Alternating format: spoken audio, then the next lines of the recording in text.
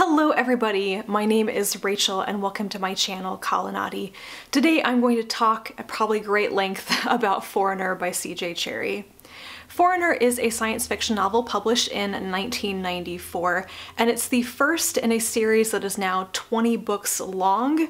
However, the story arcs in the series are chunked into trilogies, so you could kind of see Foreigner as the first book in a trilogy, and there are more books after that if you want to keep reading.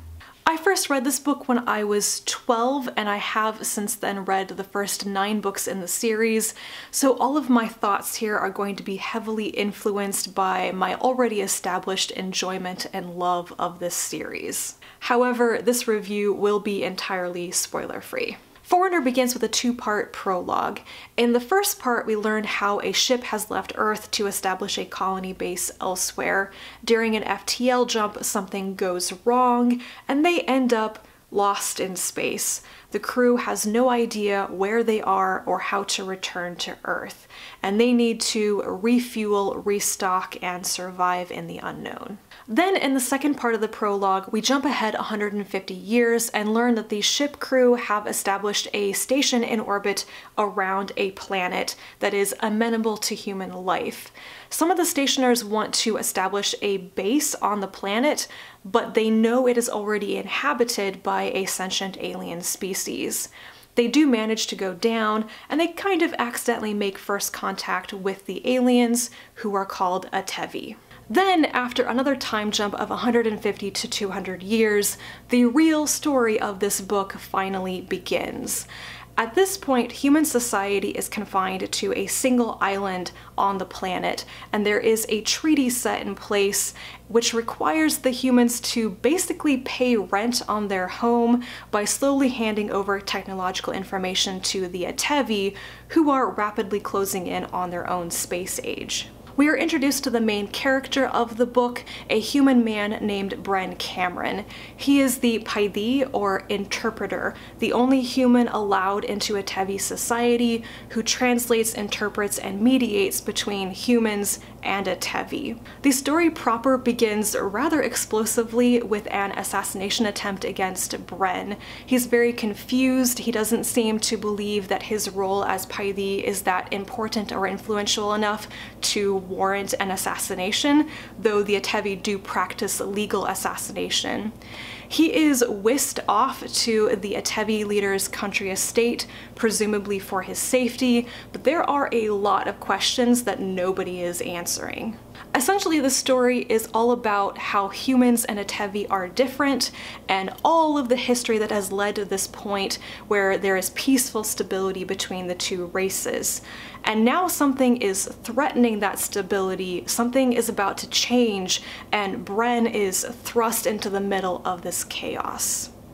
So first I want to talk about the things I loved about this book, and then about some of the frustrations I encountered upon rereading it. One of the best things about Foreigner is the world building. Cherryh doesn't just drop in the world building as a pretty backdrop. It is important. You can be sure that every single thing that is mentioned or shown to you will be important at some point in understanding people's actions or situations. The plot and the world building are completely intertwined.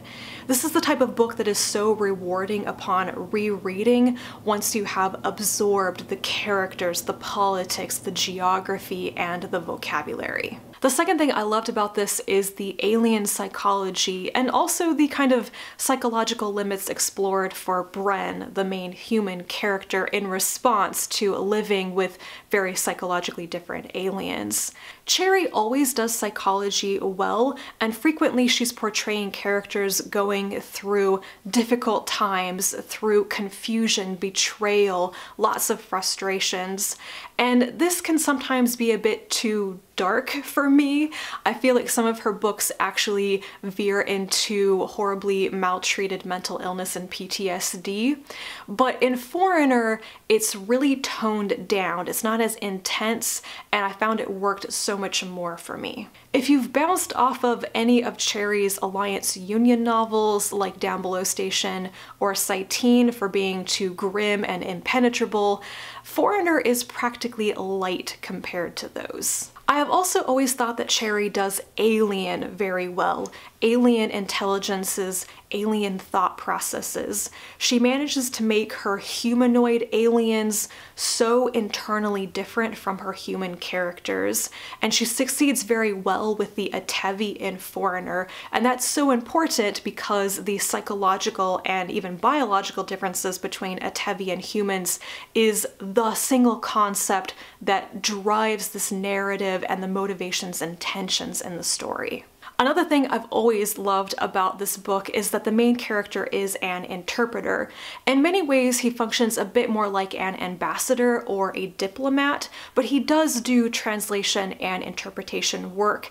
His ability to speak and understand the Atevi language is very rare and very important.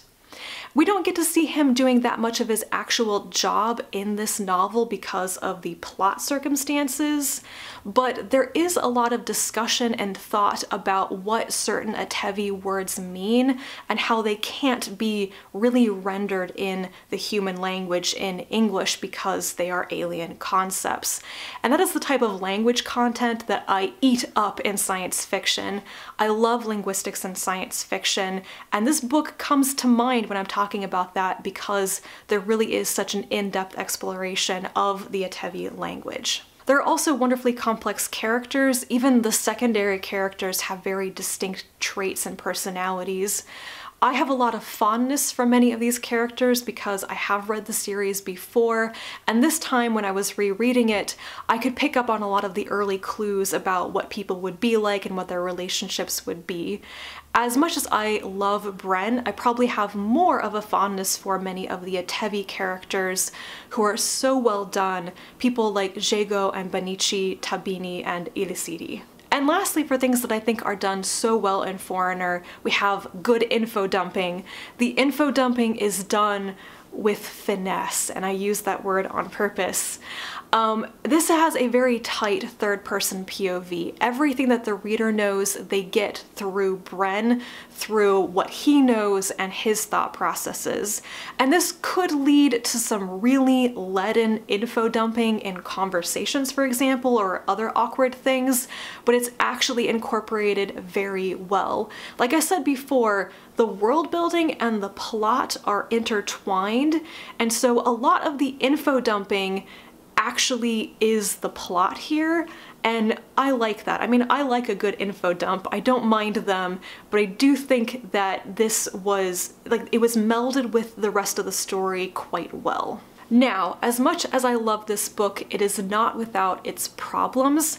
I don't think that any of these frustrations I'm about to mention are deal breakers, but I do think they're worth discussing and knowing about before you get into the book so you know what you're getting into. The first thing that frustrated me more upon rereading this is the lack of answers for most of the book. For the first half, there are just more questions piled on top of each other and a frustrating lack of answers, a frustrating lack of communication, and we don't know why, and Bren, the main character, doesn't really know why either.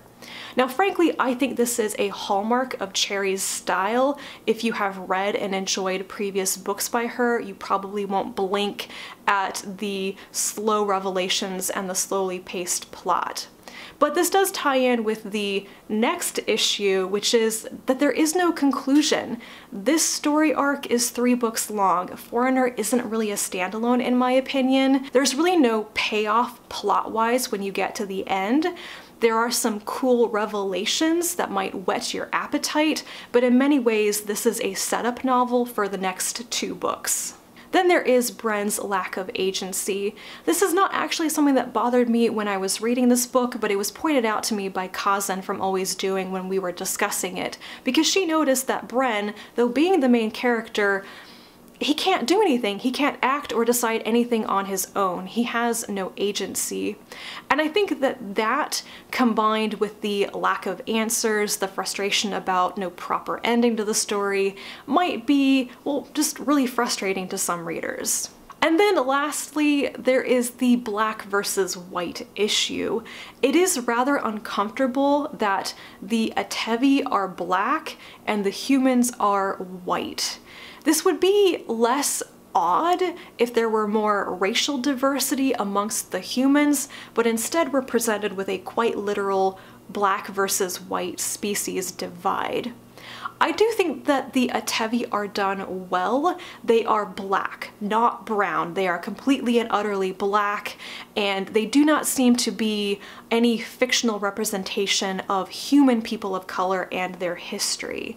And this isn't like a repeat of colonialism either. But where it stumbles honestly is in how uniformly white the humans are, when it really doesn't seem like it should be that way. I could probably go on even longer about this book. I loved it. I have so many things to say about it, but I think I will leave it at that. Foreigner was the first book I ever read by C.J. Cherryh, and I think I can definitively say now that it is my favorite work by her by far.